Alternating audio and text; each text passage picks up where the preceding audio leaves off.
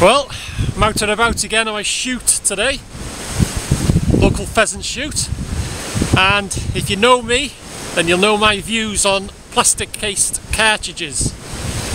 Why some shooters just leave them on the ground, I don't know, but anyway, if you know me you know that I pick them up, and I'll just show you how much I've found in about 2 hours or so, something like that, hour and a half, 2 hours. I have managed to pick up that lot,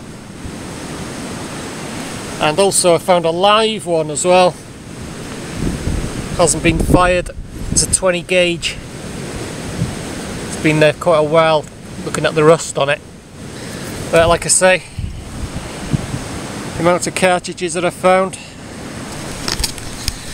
Paper case cartridges, okay, fair enough, leave them on the ground, but you know, why do shooters just leave these plastic case cartridges? Anyway, I'll keep finding them and I'll keep picking them up. It's a nasty day today too, wind and rain.